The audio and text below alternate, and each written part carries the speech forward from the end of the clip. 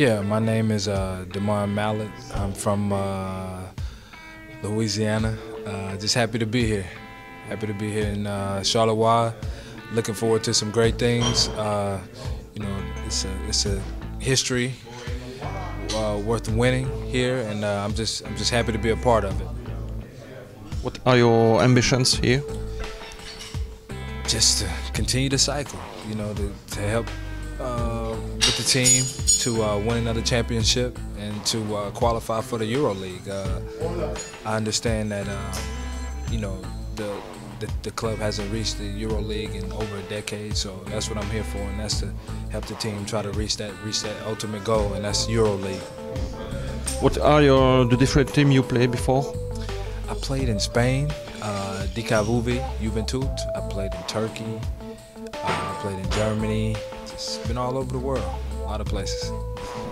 And you won the Euro Cup, which I think a great moment for you. Yeah, I did. It was an awesome moment, and you know, it's something that I want to relive again. I think with the quality of guys that we have on this team is very capable, very highly capable of happening. And you know, like I said, we have some great guys that want to work hard, and I think it's possible. You know, so.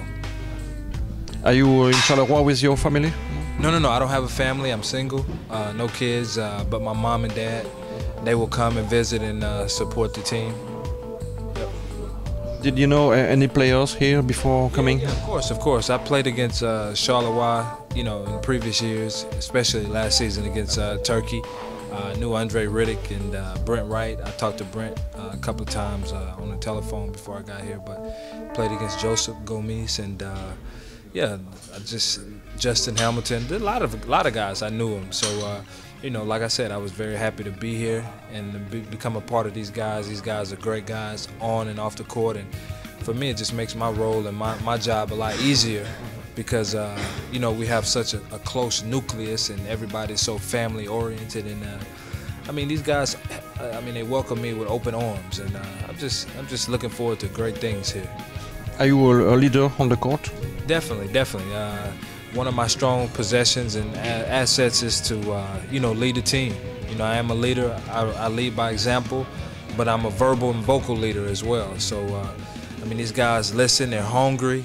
They want to work hard, and like I said, it makes my job easier. So, I'm happy.